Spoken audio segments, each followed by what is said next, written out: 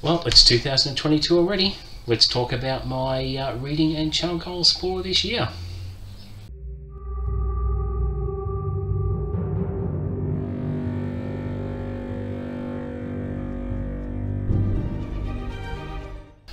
What's up guys, welcome back to the channel. Today I'll be talking about my 2022 reading and channel goals. Now I'll start with the channel goals and what I want to achieve and things like that, and then I'll go into what I'll be reading this year. So to begin with, my first goal of the year would be to obtain 500 subscribers, which I think is quite reasonable. Once I obtain that amount of subscribers, I'm going to get a much more clearer indication of what is the best content to put on my channel. So hopefully by December I can get to the 500 mark, which would be very nice. Another goal I've got is to just once do a video on one take without all the errors that have to be edited out, because it's time consuming and it's embarrassing as well. So hopefully one of these days I will nail a video with one single take, which is something good to aim for, I think. Now, earlier in November I did a Stephen King segment called The Works of Stephen King Revisited, where I planned on reading one of King's backlist novels and compare the novel to its adaptation or movie. And I did one for Needful Things, which didn't get too many views for that, and I think I'm going to temporarily scrap that segment. If it's not working, I won't do it.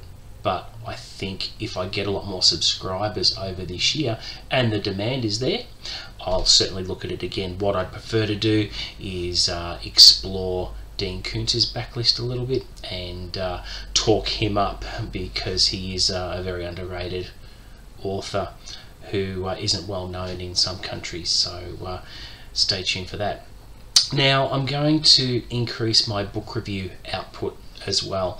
So a lot of the books I read, I won't review every single book I read this year, but I am going to review quite a few. Now I'm going to be doing that instead of weekly updates. I think monthly wrap-ups are sufficient for my channel.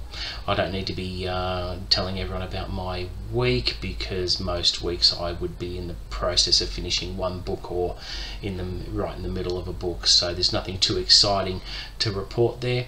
I can't really report on channel growth because it's in its early stages, which is very hard to talk about channel growth as such, but that will come later. Okay, and so as I said, Dean Koontz will be discussed in a fair bit on this channel. Now his novels aren't massive, so it's going to be easy for me to read through his backlist and hopefully get a third of that done this year. And I know that Brian Durfee over on his channel, he is reviewing all the Dean Koontz books as well, and he's doing a good job there. So you need to check his page out and subscribe to him. He's very good. He's very down to earth, very honest, and does a great video, so check him out. So there's going to be book hauls. Everyone loves those videos, including me. I like watching booktubers unbox their purchases or what they've acquired over the month, and it's just really interesting to see what they buy, and it gives you really good ideas of what your next read might be. You might discover an author that you've wanted to try for a little while, and someone has actually bought those books, and you think, oh yeah, well look, I'll look at those as well. So it's very good word of mouth on book recommendations and everything like that for fellow readers, which I think is really important. I'm going to be putting out top 10 videos. They're also popular. They get a few views on the channel, which I've got to pay attention to that, so that I'm putting out relevant content that can increase the traffic and the interest. So as I said, there will be monthly wrap-ups but no weekly updates. Now in February, something very exciting is going to be happening there. I'm going to be participating as a co-host on February Fantasy Stories, which is an initiative put in place by my new friends Brian and Becky over at Bookish Bryant's. They've got a really good page. It's all about books. What more could you want? They've got a really good page there, so make sure you check that out. And I'm going to be featured along other booktubers such as the Booklectic with Brandy, Ian Porter over at B&B, Jason White at Weird Reads, The Nerdy Narrative with Leslie, and Stephen Donahue, just to name a few there. So something I'm really excited about. I still have to make my selections on what book of fantasy stories I'm going to be reading. I've got a couple of ideas, but nothing set in stone just yet. Now, what else have I got? So that's basically the channel goals. So if I put those initiatives in place and put that content out there, it'll be very interesting to see how much traffic I get and potential subscribers and that sort of thing. And nothing is set in stone. It you know, if anyone recommends something for me to do on the channel, I'm open to anything at all. So if anyone has any suggestions or feedback or something they'd like to see on this channel, I'm all ears. Send me the comments and I'll take anything on board. Okay, now let's get into my reading goals. So the amount of books I've set for myself this year is a pretty modest 60 books. I don't want to put too much pressure on myself. I know that 60 books is achievable. I know there's going to be some thick ones put in there, but yeah, we'll see how it goes. But I think it's a reasonable goal. And I'll be getting stuck into Malazan Book of the Fallen. I'm currently looking at starting book number 5. Now, I'll talk about that in a moment. My January TBR has changed, so I'll go into that in a little bit more detail, but I'm giving myself until the end of the year to finish Malazan Book of the Fallen. I did originally say that I'd like to finish it by the end of June this year, but I don't think that's going to happen. They are challenging books to read, and there is so much so many books out there that I want to read this year that you know, I want to get through those as well. So I'm sort of shuffling Malazan back a little bit. Okay, now I want to get stuck into Tad Williams' Memory, Sorrow and Thorn, and I want to look at you know, exploring a couple of new authors to me, like Michael J. Sullivan. I want to look at Wheel of Time. I want to look at Game of Thrones, and at least start one or two of those series, but just not sure which one yet.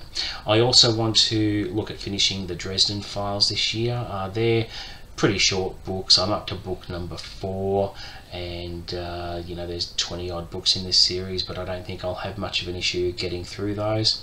Usually get through one in 3 or 4 days, so no dramas there.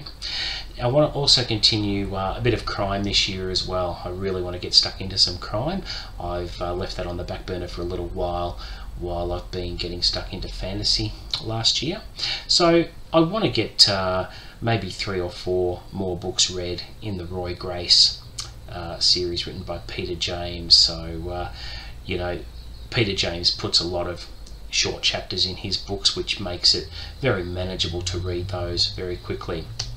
I also want to look at Dean Koontz, which I mentioned before. I really want to explore his backlist because I've read the first 2 books he ever wrote, and because I've been reading Koontz for a lot of years now, and his work is to such a point that he cannot get any better, reading his earlier stuff really opens your eyes as to his writing style at the time.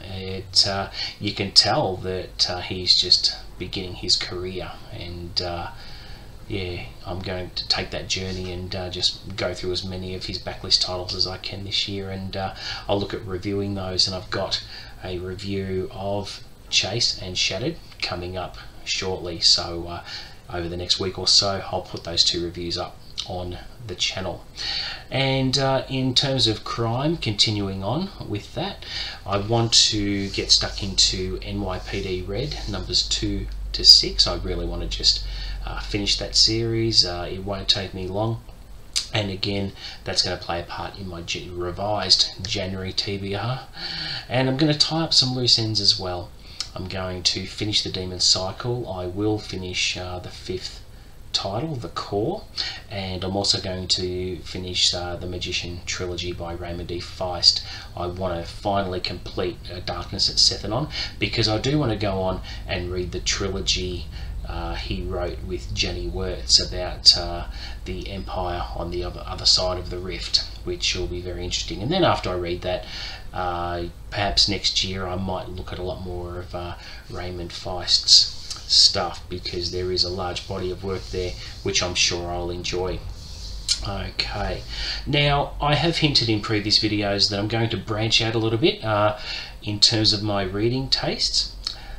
Last year I actually got out of my comfort zone and read The Tattooist of Auschwitz, which was an incredible book, and I'm really interested in the subject. I want to read a few non-fiction titles about the subject, because I think it's important to remember what happened, and I also think it's important for me to respect what those poor people went through. And even though the subject matter is quite confronting and very unpleasant to read, still think it's important for me to not be as ignorant about what went on in that hell on earth. So I'd like to develop more of an appreciation for what people went through there. So going outside my comfort zone a little bit there.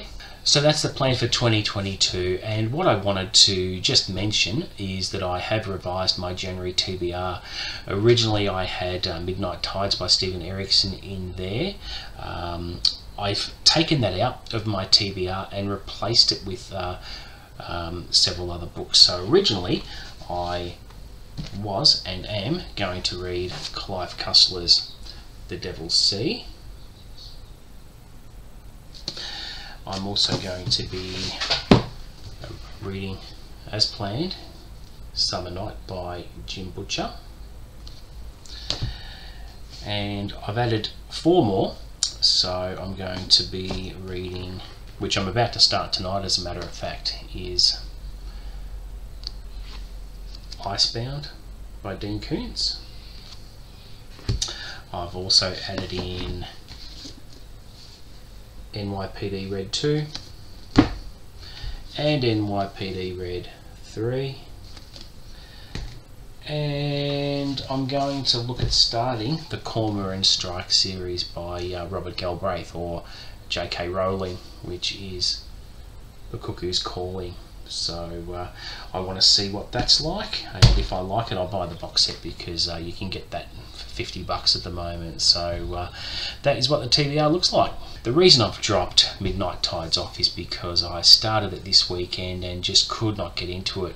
It's, you know, I've read the first 50 pages and it's completely confused me, and I'm not in that mental place where I can actually dive into a really thick, dense book at the moment. What I'd like to do is get stuck into some shorter reads without committing to 2 or 3 weeks for one particular book when I've got literally hundreds of books waiting to be read. So as I said earlier in the video, Malazan is going to be pushed back a little bit. I will get back into it, but there's other things I want to read first, and I don't want to be bogged down with a dense book. So that is that. Please offer any suggestions for the channel in the comments below. Please don't forget to like and subscribe, and I'll respond to any and all comments there. So thank you for watching, and until next time, see ya.